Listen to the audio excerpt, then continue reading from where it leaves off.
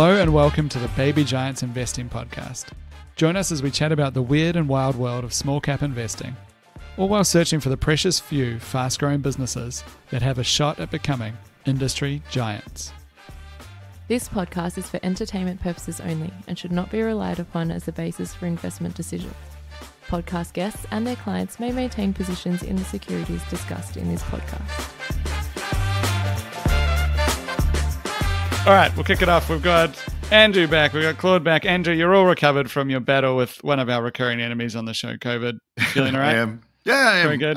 Yep, all good. All good. It was my first go round. It was lots of fun. Highly recommend it. Oh, this is the first time you've had it? Yeah, I dodged it for like congrats. 3.5 years. Yeah. I And have no idea how you did that with 2 children. well, they had it. You tested, hadn't you tested positive before but just didn't have any symptoms? Or No. There you go. Although I did start to believe that I was special and immune. Yeah.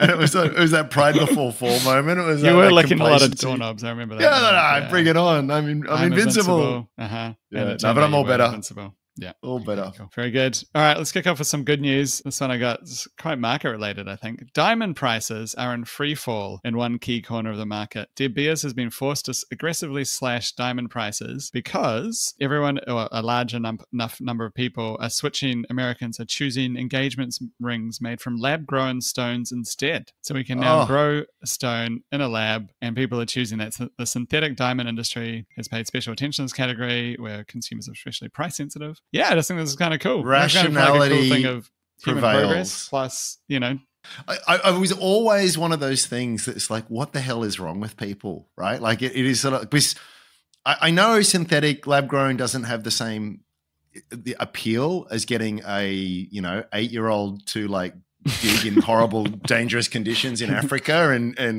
for whatever reason.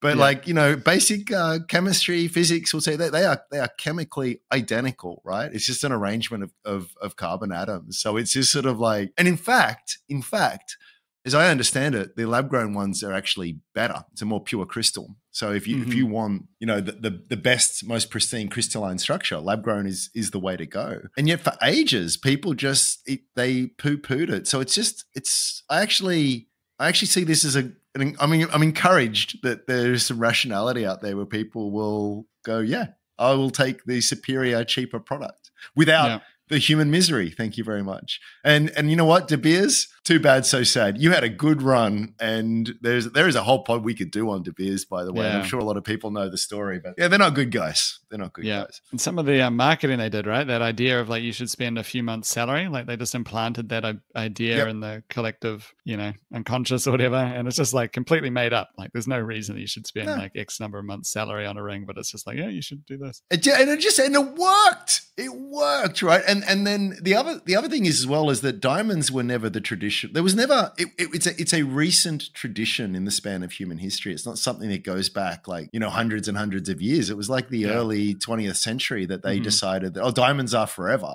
In fact, that was their marketing shtick, right? It's like kind of like Coke creating Santa Claus, right? They just created this whole thing that no, engagement is diamonds. And that's what you've got to do, and you've got to spend this much of your salary, and we did.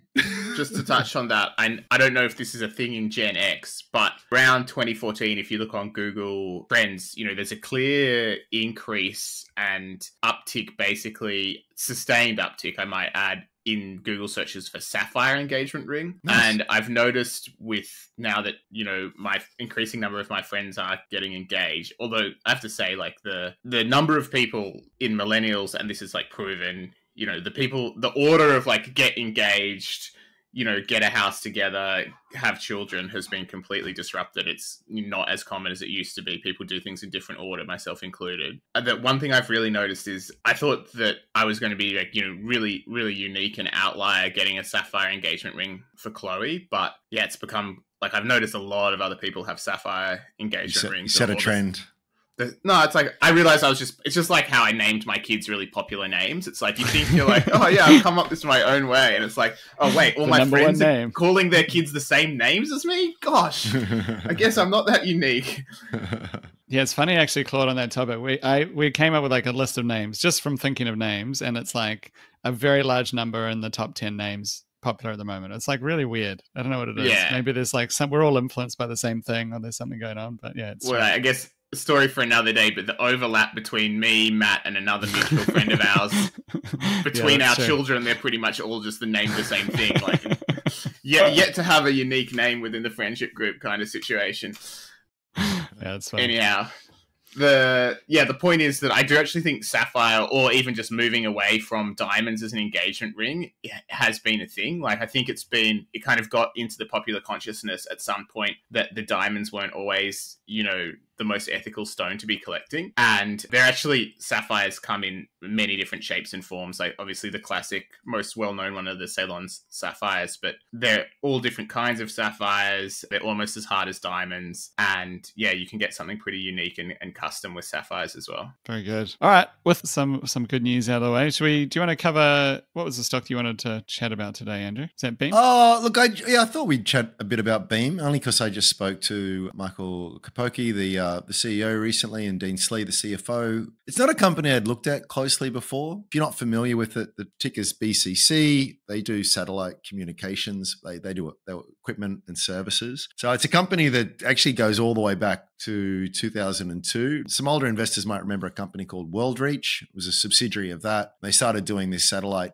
work for the Iridium satellite network. Anyway, long story short, they were this subsidiary that became the main revenue earner, and they sort of rebranded, sold up everything, and just focused on that. They did that in 2018. So 5 years is that specific unit. So, since then they've gone from 11 million in revenues. They just reported $40 million in revenue. They are profitable. They are seemingly well-funded.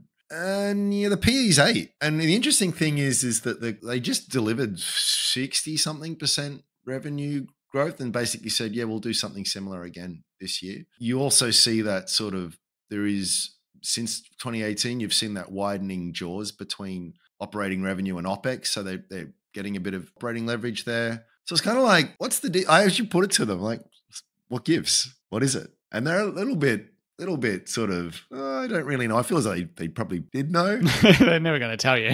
Yeah. Why should we not like you? But yeah. I think we love to, as investors, go, oh, the market's always dumb. And it's like, well, it is, often does dumb things, but not always. And I think it's a really good place to start to assume the market's right. And then go from then, and then be really confident. If you think it's wrong, then what's that variant perception based on, rather than the market's always dumb and I'm the genius. I'm the only one out there that can see the truth. The other thing bad footing worth noting on that, Andrew, is that the market's always seems to be dumb when it's not doing what the person wants to do. Yes, yes. So the thing true. is, sometimes it can be doing what you want it to do and still be dumb. And I think actually Beam Communications is possibly an example of that. I'm actually a veteran of when it was called WorldReach and managed to get in front of some, I guess, brief re-rate, because while you were talking, I looked up my share site. Yeah, like I wish we had some sort of code for that, but whatever, obviously. Oh yeah, we do. Go to strawman.com. Yeah, you can find it on the blog of some older Rich Life articles. There's like a free trial for share site thing. Nah, go to Strawman. Strawman's the way you want to go. I've stopped putting it on because I'm pretty sure all my readers already use it. Anyway, the point is that this thing was trading at 17.5 cents in August 2014 when I bought shares. And then I guess it had some temporarily good results because in 2015, I sold it at 35 cents or something like that. Oh, well done. Yeah, I mean, obviously mostly luck, and looks like it was small change I was spending as well. So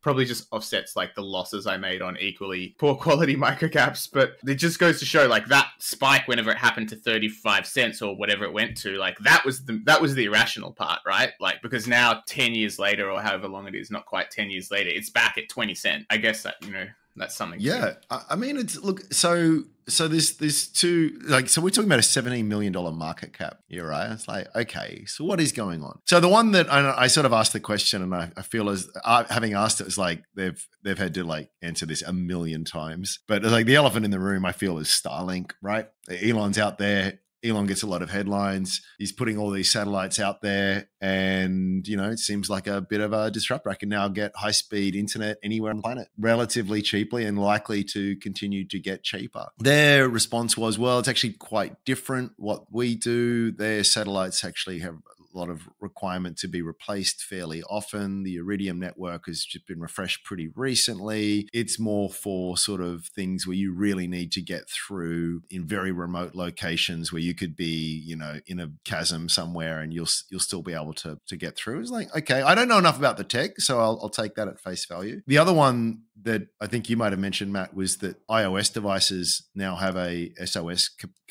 capability inbuilt. So you can just like press a button on your iPhone if you're out in the middle of the Simpson Desert and, you know, be pinged somewhere. I'm not sure what they must use a satellite network too. I don't know if they use Iridium or somewhere else, but it's a similar type of concept. It's more for emergency messaging. And so yeah, if you are in too much of an emergency zone, you can still text and I think even make calls, which is quite incredible, just natively through the iPhone. So I guess that would potentially be a threat for one part of their business, which is the Zoleo. So they've got, Beam has a few different products, right? Zoleo, which is more like this, it's like a, I don't know what you'd call it, a handheld thing. It tethers to your phone and allows you to send text messages via satellite so that if you're like out lost in the bush or not lost in the bush, you can like send text updates on where you are. So that product, I guess, could be somewhat threatened by Apple, I'm thinking, because if you could still use this, if Apple has access to a satellite network just natively via your iPhone, then yeah, maybe for some users at least, they might not need a Zoleo. Yeah. So I don't have an opinion on it because I haven't done the work and there's a lot of digging to be done. So I thought it's interesting to discuss because, you know, there's been, you look at the operating revenue of the business, there's been a pretty nice staircase shape upward trajectory. They're guiding for some pretty strong growth to continue. So someone's buying it, right? Like someone's clearly buying this stuff. Whether that continues or not, the market obviously thinks, I assume no, but it is profitable growth as well. So it's something that's interesting. I can't see the business model being fantastic because it seems like this is the kind of thing you'd get very occasionally for one-off uses. It's not like something you use every day. It's not your Xero subscription. It's not your, you know, software that you use to do your job. It's like, well, except for some very rare people, I imagine. But I think you'd have a lot of people, I mean, just logically, unless proven otherwise, wouldn't you have a lot of churn with this kind of business? Because most of the time when someone needs to be able to go out into the middle of nowhere, like it's like, all right, we're doing a trip. We're going out into the middle of nowhere. We're not living there permanently. We're just going to go there. So you need it for a certain amount of time, a month or two, and then you might not need it again for 10 years or ever, not one more time in your life. So I wonder what what is the number of natural users that would be continuing users for this? Like, I mean, even stuff like, say, someone who, you know, works for Meta and they're driving around to different sites. Would they want something like this? Or is it just like, nah, man, I'm out of mobile phone reception for like 8 hours. I'm going to drive back. There'll be other people at the site. I'm fine, basically. How often do you really need to be like independently able to contact society? Like the main use case that I can think of is you're on an adventure that's like you've decided to go on an adventure, not like a continuing need. Yeah, I don't know. I mean, there'll be the oil rig workers, the remote mine sites. There'll be those kinds of operations. But surely those guys have something else sorted out, though. Do you know what I mean? Like, it's not left to these individual devices. Wouldn't it be more like, okay, you've got a mine site, we've hooked the mine site up to satellite internet, so your mine site's like your mothership where you can connect? This is part of the due diligence that needs to be done. All good questions. They do point out in their deck, you know, the enthusiasts, the mountaineers, the yachtsmen, the kind of people who do it on a regular basis. Yacht people, that makes sense, right? That's when you need this. Yeah. So look, here's the thing. There's clearly a market for it. The question is, what are the alternatives that are out there and how big is that market and how is that market growing and how are they positioned for it? So I guess any company can talk a good talk, but there is something that to date, at least when you look at the business, they have delivered, right? Like they are growing. And at the same time that they're growing, the market's is less and less enthusiastic. So there is a disconnect there. So there's two possibilities to just point out the blindingly obvious. You know, the market's right and that things have been good, but they won't stay good. Or there's an opportunity here. And, you know, I wrote a piece recently that, you know, all good opportunities you need hairs on it, right? We might talk about Resmed in a moment. You have to, when everyone agrees that everything is fantastic, you don't get the bargain, right? So let me be clear. I am not saying this is definitely a bug. I don't know. I haven't done the work, but I am saying that these are the kinds of setups that you kind of need. If you sort of look at something and go, oh, there's a couple things that I'm not quite comfortable with, that's fine, but you're just not going to get the bargain. Yeah. I mean, I feel like I've probably been a bit overly harsh without backing it up with numbers. My skepticism doesn't so much arise necessarily because of market reasons. It's just for this kind of little company, I do recommend people look at the cash flow as well as, and that there can be sometimes very valid reasons why cash flow might not match up with profit. But essentially, correct me if I'm wrong, if you've got in a sustaining basis, cash flow is lower than profit, then your profits are being, kept sent into some other vehicle other than cash. And in this case, it seems to be payments for capitalized development costs. So when I see that number being at 3.3 million for a $17 million company, like for reference, the ratio of that expenditure to this company's profit is wildly high compared to what you'd think of as a best-in-class software company. Yeah, I don't know. Color me a little bit skeptical. It's strongly free cash flow negative in the last year and 5 million cash in the bank. Be interesting to see what does happen, but until proven otherwise, my base case with this is it's just a capital raising situation. It's going to need to raise more capital. So you've got to model for some kind of dilution down the track, I would argue. I asked Dean for some closing thoughts, and the thing he was very keen to emphasize was how the strength of their balance sheet and how well funded they are. So again, take it for what it's worth. We'll leave this to it. We'll move on, but leave this to our listeners. Like, here you go, something that to do your homework on. Yeah, very good. There's a funny story that reminded me of. It's like you get these PR maxing leaders. This is not Beam, by the way, a different company, but it's like sometimes you'll find that if a CEO goes out there and tells you, how great our company culture is, and then you just go to the Glassdoor and it's like scathing, like, management's the psychopaths, like, don't know why anyone's leaving good reviews, but they obviously haven't worked in the Australian office or whatever it is. And it's just like, yeah, things that make you go, I think sometimes PR maxes will go out on the front foot with, to try and boast about the area that is least strong because, for a company that has 5 million in cash, look, these guys spending 3.3 million just on capitalized development costs. So I wouldn't say they have the strongest balance sheet. And we've mentioned before, I have met with a company during their capital raising who tell me they don't need to raise capital, which I might have talked about before. Which can be that's that old chestnut. It's like, remember years ago, Nearmap was like, we're not raising capital, and then like 2 days later they did. Yeah, this is and it was like in the newspaper saying that they're going to raise capital, and then they were like, no, we're not going to raise capital in response to this newspaper article, and then they did like 2 days later or something like that. It's like wild. Yeah.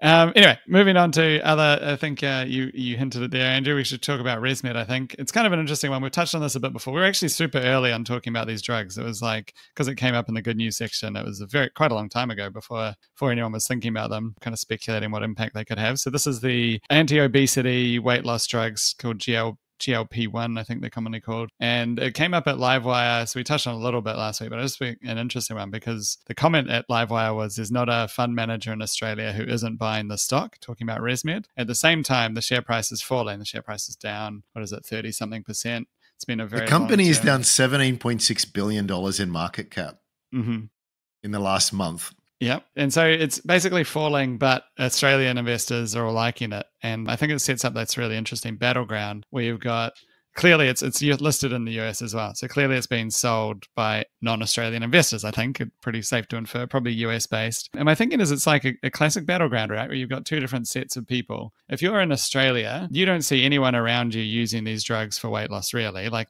I think there's maybe one startup that's trying to do it. But maybe if you're in America, you see a very large number of your peers using these weight loss drugs already. You see demand out there. You see people using it off label. The American healthcare market's like radically different to Australia. It's much more like a consumer market. People are taking it not just for diabetes, which is what its like label prescription is, but as weight loss. And some of the drug Novo Nordisk, which is a Danish company, is soared in value this year. I think it's the second or first largest company in Europe now, which is maker of one of these drugs. And there's 70 more of these drugs in the pipeline. So it's not just one. There's a lot more coming. And Yeah, I just think it's really interesting battleground. So maybe I'll set up there to get your guys' thoughts on it. But you kind of got Aussies who are more looking at the financials and not having this like, what each side is biased, I guess, in their own way. As Australians, you're biased to not think of this as a big deal because you don't see anyone around you doing it. As Americans, maybe you're biased to think you could be caught in the hype cycle of thinking it's going to be much bigger than it is just because everyone's talking about it at the moment. Maybe,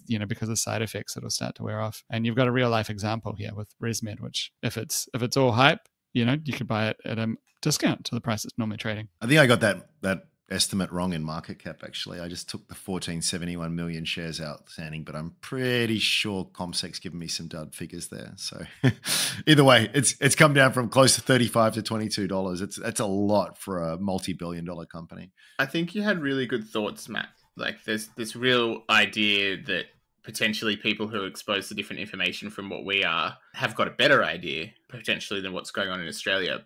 I still can't get my head around, and perhaps there are good resources for this or something. I still can't get my head around this idea that Ozempic, etc., are this sort of silver bullet. Like I was under the impression that generally speaking, I guess like starving yourself to lose weight isn't medically like advised. It sounds like, people take this quite expensive injection, makes them feel nauseous. They don't want to eat. It basically enables people to diet. It's still a diet that's making them lose the weight, right? It's not the drug that isn't making it shed. It's making them be able to diet. And don't get me wrong, it is hard to go into, a mode where you're burning fat because your body is like, hey, give me food, especially sugar. I would love sugar. Ooh, that apple juice. Ooh, so good.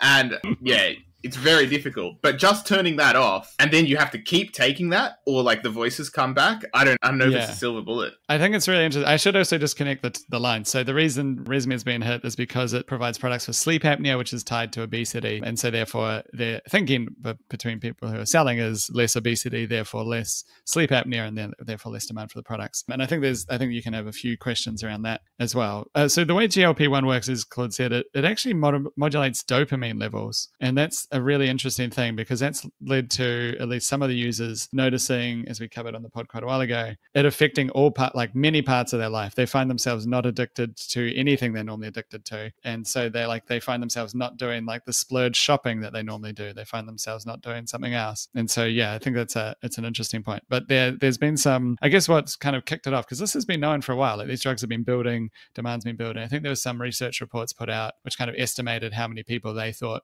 could go onto it. And I think it was something like 10% of the American adult population was the estimate that they thought by 2030 something. And then they kind of worked it out backwards from there. This analyst also did the impact on things like McDonald's by calculating how much less calories people have per day and assuming the impact, what will that be if people stop eating it? Have you guys Googled Ozempic face? No.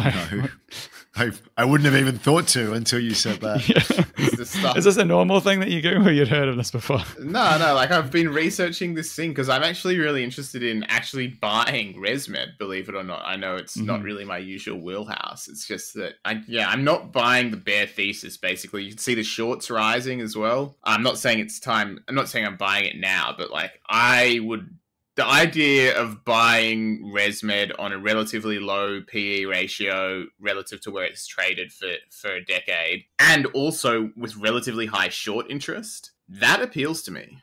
That does appeal to me. But I think, at the moment, as you say, there's a lot of people that think, that selling Resmed is a way to express their view that, Ozempic's massive. Well, obviously, there are people shorting Resmed, basically as a way to express their view that Ozempic's going to have such a meaningful impact on obesity that it's going to overcome the fact that many people have sleep apnea are simply not treated and could benefit from it. And so, I don't know, that I'd like to take the other side of that bet, but I really do want to check that I'm not wrong, right? Like, it would be uncool if Ozempic, actually everyone's like, this is obviously fixing everything, and everyone in the US knows like 3 people who used to be fat and now they've never been fitter and all this kind of stuff. It's just color me skeptical.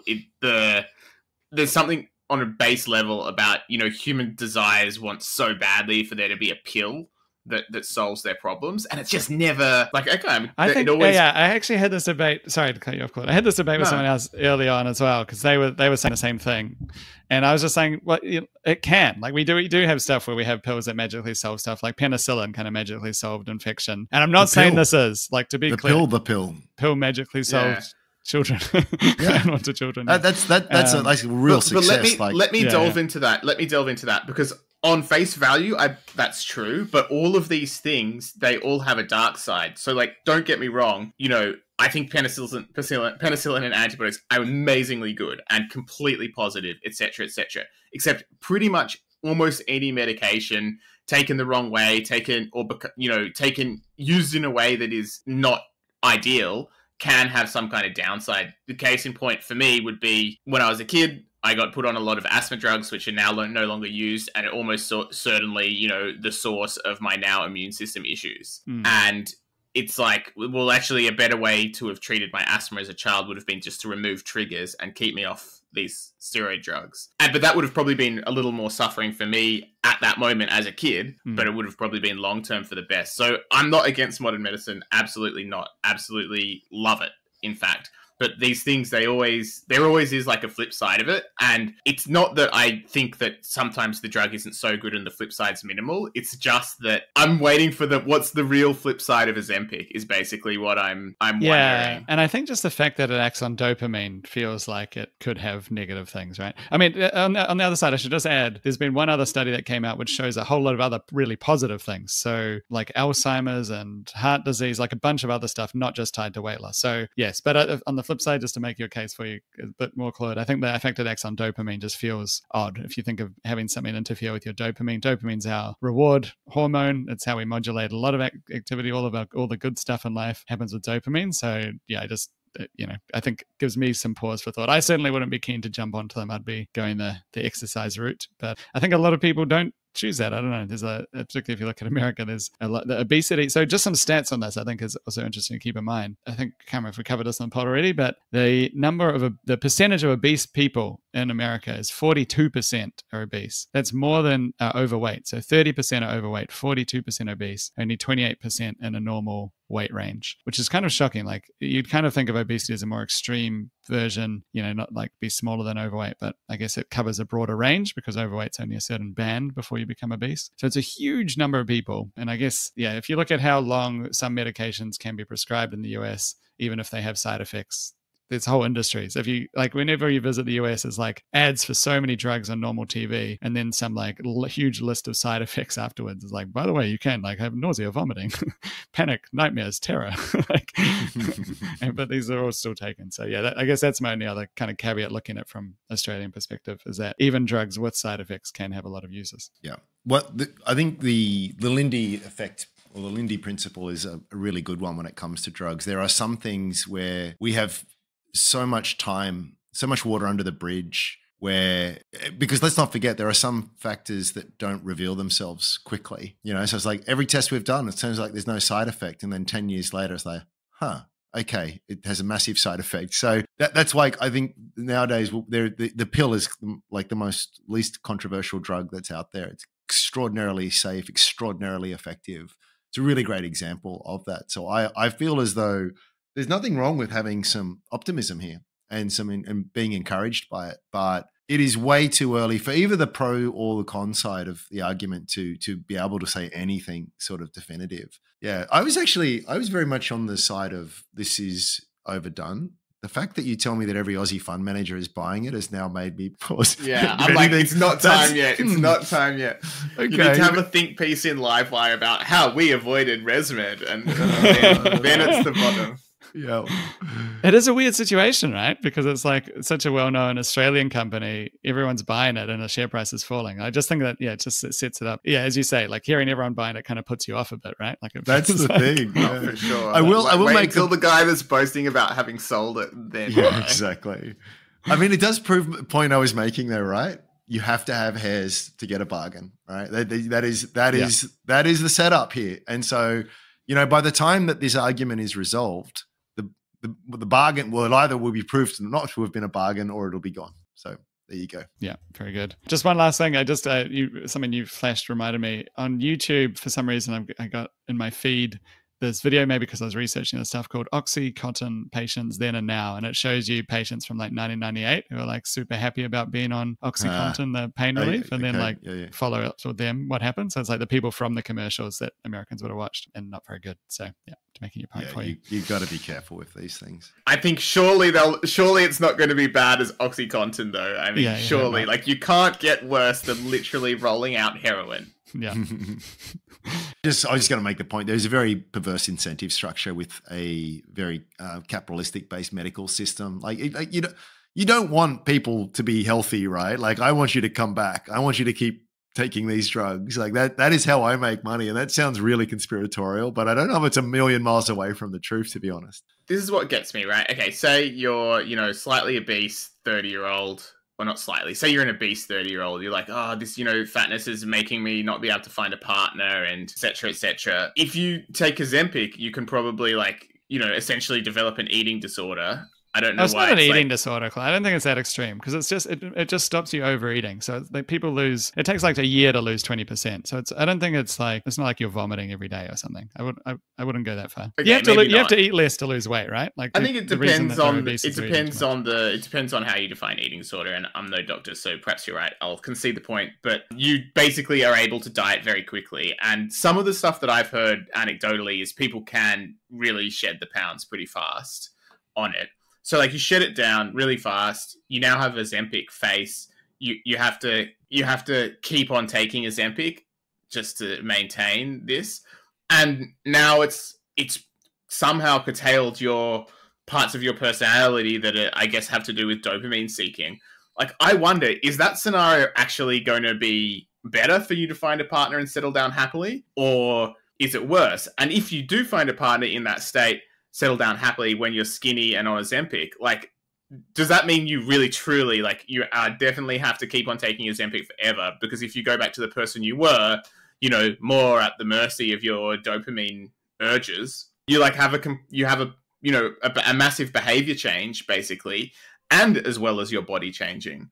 So if you're going to rely on this drug and then build your life around who you are when you're taking the drug, that sounds very close to a drug of dependence to me. Yeah. Oh, it is a dependent. You do rebound when you come off it, unless you make other changes. That is a common thing. Basically, you do regain the weight because you stop having this inhibition to your dopamine. And just to bring a bit of science into it as well, it's not, I think it is an oversimplification to say you eat too much. It's very much what you eat. I mean, I challenge you, eat as much fruit and vegetables as you want and see how difficult it is to become obese, right? You force feed yourself on that.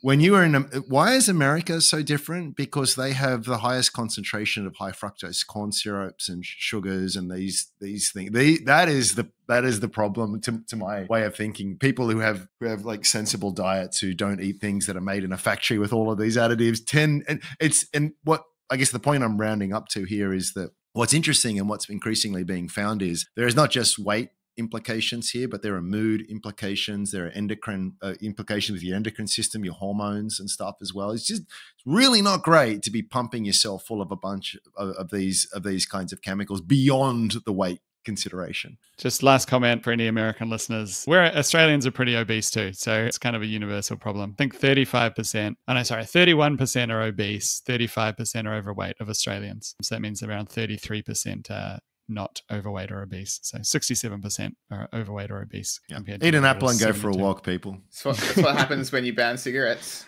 Oh, gosh. Yeah, here we go. Bring back ciggies. I don't know how that happened. I'm joking.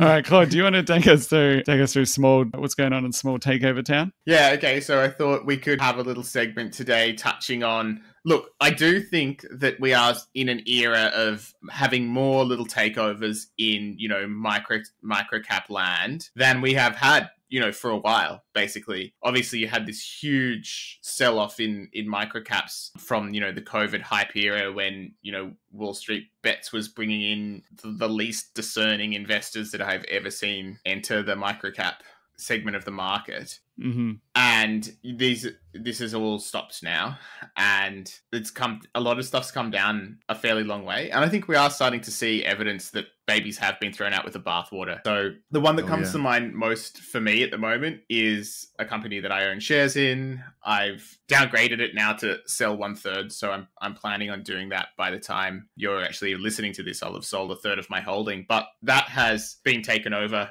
Or it's not been taken over. It's received a takeover offer from Atura, another listed IT services company, essentially. This is not the only takeover in this industry that we've seen in the last 6 months or whatever. We had Atura and I think it was Brennan IT get into a bit of a bidding war over MOQ, which was another IT services company, which I didn't follow very well. I don't know if either of you guys did look at that one a lot. And then you had Tesserent also, which is I would just say it's IT services with a specialty in cybersecurity, and that got taken over by, I'm not sure how you say it, Thies or whatever it is. Thales, the French was it Thales? defense giant. Yeah. I forgot that name. Sorry, but yeah. So I think we've seen a few in that segment. I think there's some going on outside that. We had an offer for a large chunk of that company that sells Clorox and that kind of stuff. What's that one called again? Not one we usually look at. Have you guys noticed any other small takeover situations recently? IntelliHr was the biggest multiple that I'd seen maybe ever. Yeah, the that's premium right. and that was just like absurd. And that was the best situation where you get into a bidding war, wasn't it? Yeah, it was. Yeah, and I mean it got back to prices that had been before, so it's not like it had been really beaten up before that. People were just waiting for it to have to raise capital. So it's not like shareholders who had been in there for a while did amazingly out of that bidding war, but still recovered a lot of ground well above where it had last raised capital, I guess. Yeah, I think that's what that's what you want, right? You want a bidding war if you're the vendor, if you own shares, if you want it to sell. I mean, ideally, a lot of the case, we've said before, we often don't want our companies to sell because we're often looking for significant multi-baggers. We're not trying to close a one-time valuation gap. We want something that can compound for not be a microcap, right? We want a mid and large cap and we want to own it when it's a microcap. So for those cases, it's almost always a bad thing if they sell before that happens. But I think if you're going to have a sale go through, you definitely want a bidding war, and anything they can do to get that going, I think is important. That was Pental I was thinking of before, by the way. The one that comes to mind for me, poor old Eroad, it got down to 40 cents. Yeah, had a takeover offer at indicative, non-binding, et cetera, to be fair. But just we're not interested. No, thank you. So shares got up close to $1.15, something like that. I said, no, we're not interested. Go away. Shares, and then said, oh, actually, we're going to, and then are now raising at 70 cents a share. So it's kind of like, that doesn't seem as though it was handled too well. Maybe in the fullness of time, we'll see.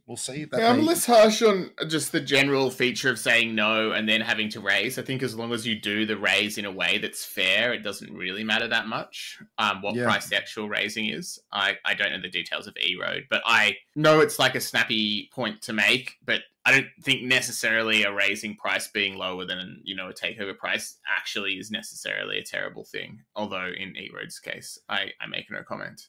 Yeah, no, look, you're right. I'm being a little bit unfair there, but you can imagine the reaction from shareholders is just sort of like, oh my gosh, what is wrong with this? And I thankfully got out. I'm not boasting here because I did not cover myself in glory. It was a loss for me. But then you sort of nearly triple. Any of us had the nicest experience. No, well, it's real. We should talk about it one time. It's an interesting little business. Anyway, you see your value close to triple, and then there is some relief to be sort of had in that, and then to drop all the way back down to 60 cents, and then for them to say, actually, no, we're going to raise some money at 70.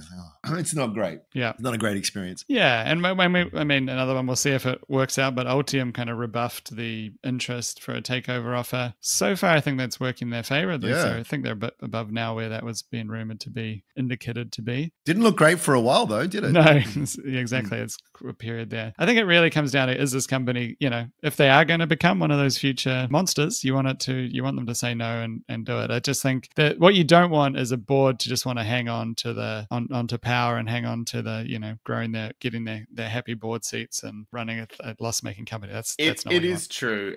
Whilst I don't always agree with a board pursuing a takeover, generally speaking, if they're trying to orchestrate an exit at a certain price for everyone, you can't really say that's particularly unfair. They're trying to say, look, we're all going to get out at hopefully a good price. So there is that for us on a bad play. Look, I think usually in most market conditions, thinking about takeovers as much of a possibility is a mistake. And I don't generally do it because I think then if you're looking for takeover targets, you're always gravitating towards beaten down stuff, which is not the best approach in my opinion. But when everything has been beaten down, I think there can be a nice alignment of thinking about takeover possibilities whilst also being able to find a valuation framework that works if the company sort of stays listed. And one would hope, also you're always in a much nicer position. So, for example, and this is actually where I wanted to segue this in as a more general discussion, is how do you guys think about managing a position that is now under takeover?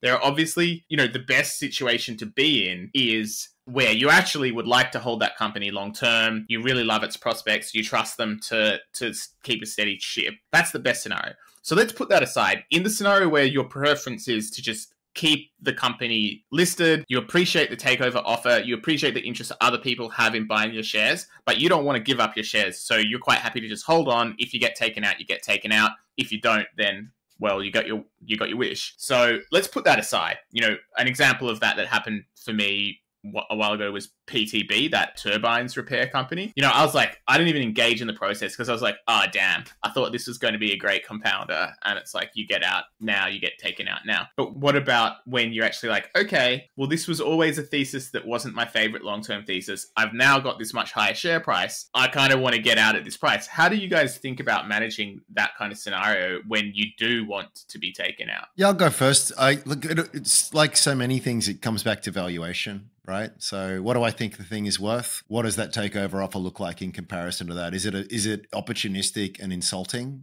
and then get stuffed? Is it kind of like, yeah, pretty much what I thought? And it's the bird in the hand versus two in the bush kind of thing. It's like there is something to be said. Like, I think it's worth this. My basis for that is what I feel as though the company is likely to generate in cash flows over the coming years. But if I can get it all now, unless it's super high conviction, as well becomes a bit of a consideration. Totally. And so there's that. The other thing I tend to do, and it doesn't always work out brilliantly, but I'm very much unless there is very strong reason to think that there will be a bidding war of some description, I generally take the money and run. I don't like the idea of waiting for the money to be distributed to me many months down the track because it's just dead. I tend to say, you know what, even if there's a slight discount to what I will eventually get, again, time value of money, I'll take it, right? And again, where that does blow up in your face is where they do get a higher offer and you go, oh gosh, I should have, would have, should have. You can't predict that. So generally speaking, once the takeover offer's there, but of course you do have scenarios where it goes away, right? It does, and absolutely. And it only happened. It's only happened to me a handful of times, so there's not really a big data set to play with here. But I do think that's the way that I like to do it. And the other consideration here is there is a value on that takeover, but are we talking cash? Or am I going to get the script of some other business that I don't know and potentially don't like and might not even be listed on the ASX? Like, I don't want to hold something over there, or even here that I necessarily don't like. So generally speaking, so just to summarize, if it looks as though it's a reasonable price relative to my valuation and there's not likely to be a takeover bid, and I'll take the money and run. Yeah, I think for me, it's kind of probability weighting the different outcomes and kind of scenarios basically. Like, say that the deal falls through, what price do I think the shares will go back to?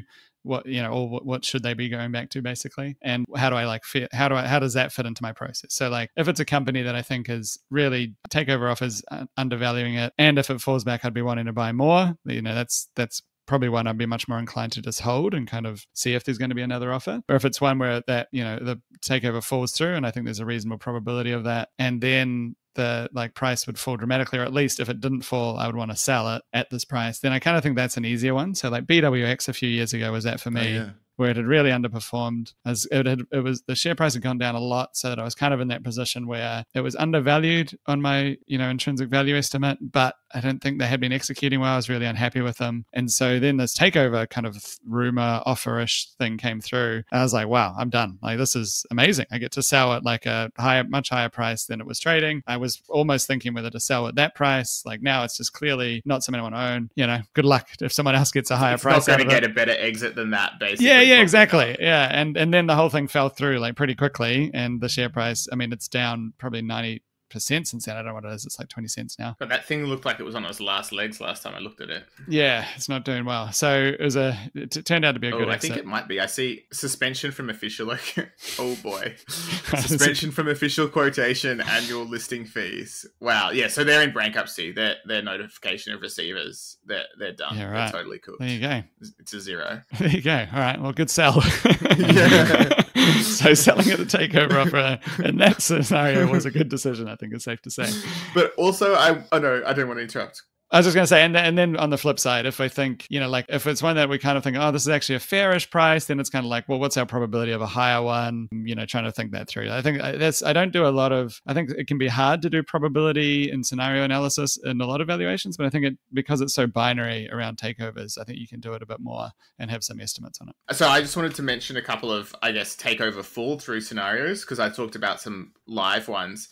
But takeover fall throughs could also be an interesting place to look. Now, I guess one interpretation is that if the takeover falls through, it means there's some nasty skeletons in the closet. But another interpretation might be, I guess this thing's a little bit in play. One interesting one is Infomedia. I would be interested, I don't know if you guys have any off-the-cuff comments on knowing what you think of that as the quality of a business. It's never quite been there for me to be comfortable where I'll just necessarily want to sit it out. But it did have not one, but two people interested in taking it over last year. And then those offers fell through. And since then, I think it would be fair to say the results have improved, albeit off pretty dumpster fire situation. And on top of that, you have seen the odd spatterings of directors buying shares, which makes me think that, I don't know, maybe that they are at least forecasting a slightly better couple of years. The company gave both parties access to its data room and all sorts of stuff. I feel like they were, pretty happy with the takeover outcome. This is a company that feels like, to me, is maybe angling to be bought in the next couple of years, or at least trying sufficiently in order that it can fetch a nice price. So even though I'm not really sold on the long-term vision for that business, I'm not against it either, and it seems kind of interesting. Do you guys have any thoughts on Infomedia you want to share? Gosh, I haven't looked at it for ages. Been flat. Right, pretty much the earnings per share have just been flat. Return on equity's steadily declining. Dividends haven't moved in 10 years. I think it's one where a lot of like value guys who are like, I get to own a SaaS company now. Like, I think that's like that kind of thing. Like, it's like it attracts that thing, and yeah, it just hasn't. Unfortunately, I think it's been a bit of a trap, I guess, if you look over the last 10 years, right? Like, not a horrible trap, but just not getting the growth that people expect, and so just stagnating. So yeah, I think I have looked at it. I do think it still needs to figure out how to kick off its growth again. It's had a lot of change in management. So yeah, that's kind of my high level thoughts on. Can I just say, now that you mentioned SaaS, like that was such, do you remember, you go back 10 years-ish or so, like that, man, that was such a great setup. Do you remember, guys? We were actually, I think, I'll give a little pat on the back here. I think we did all pretty well out of that, because there was a real arbitrage, informational or understanding arbitrage to be had there, in terms of the market just didn't get the business model. That was amazing, man. And if you were quoting, Buffett doesn't invest in technology. Those were the days. Do you remember? Yeah, I love it. And like if the penny dropped for you, there was just sort of like, this is that the back in the days. Business model in history. Best business model in history, and no one don't want to own because it's technology, and no one wanted to own it, and so. Great. That was brilliant. The trouble is these days is a couple of things. One, every software is SaaS. Like, we just got to stop talking about it. Like, it's just, that's the model for software. If you've got software, it's on the cloud, right? Well, hold on. I think the dying opportunity here is companies that are transitioning successfully from license to subscription, because it has a short term, like it has a temporary depressing effect on its revenue. Second point, but yes, but I think what's different now is that everyone's got the memo. Everyone gets it, you know, and so it's sort of like so back in the day when that was happening, it was sort of like remember this was back in the pro days with you and Joe, Matt. You're talking about the better that zero does, the more that they're going to lose in the short term, you know, and like you're just like, what are you talking about? That's crazy, you know, $14. No, what am I talking about? $8 a share, right, for that damn thing. Down to around there, you know, and it was just sort of like, but now I think, I could be wrong, I think for the most part people get it. So it's kind of like, one, you're not thing special because you're SaaS. And if you're not SaaS, what the hell? And if you are transitioning to SaaS, like we get it. And, I think that's why you have to keep so open as an investor, right? You don't want to be the guy who's just like curmudgeonly and then just dismissing everything. You want to be open to it and evaluating it. Not so open that, you know, your brain falls out, but evaluating it for what it is. And that's how you see there's new business models coming all the time, right? There's new opportunities to find that next thing that everyone hates. 100%. Well, so that's why I think kind of now is an era when one can think about, I guess, is this cheap enough for me, but very cheap to a strategic buyer in small cap land? Because we have had a moment where, for once, we're not looking at ARR multiples anymore, or at least the market isn't, and instead it's asking about profit. So yeah, I think that that's something to look at. I guess maybe one last company to shout out, and another one in the fall through club, but it has perhaps interesting prospects as well, is Cogstate. Yeah, actually, just triggers one other thought is if you're thinking probability of a bidding war, you want it to be strategic buyers that are making the acquisition, because then they're less price sensitive. You don't want it to be like private equity companies who are very price sensitive because they need to get their returns from the price. You want it to be people who are like, this is valuable to me, but because it adds so much more value to my existing business, I can leverage it in some way or solve some problem. The price, I can pay a much higher price and still be rational about. Exactly. That's the idea. And then if they get irrational as well, it's even better. Great. Yeah. So Cogstate is one that, you know, we own and I'd mentioned before, and they had, I guess, like potential for a takeover. It was never officially announced, and there's probably some leaks, I think, probably on the acquirer side, and I think that was more a strategic view. But you've kind of got it left now where it's kind of rebuilding. It's had this slow year. That's why the acquisition didn't go ahead, because they had this earnings headwind from some revenue being delayed. But I think they're now in a situation where they could be setting up for that. It's never a core part of my thesis to have a potential takeover, but yeah, I do think it's something to keep in mind. It's always interesting to think about that as like a valuation realization potential in a couple of years' time if all this kind of comes together. Yeah, there's one kind of small company that's profitable, albeit no recurring revenue, and I just keep looking and I think, I wonder if this does have takeover value, but I wouldn't necessarily otherwise know a reason why it would ever get a higher PE ratio. So I guess the reason that I think that now's a little bit different is, I guess maybe what I'm arguing is, whereas usually my default position would be that low PE ratio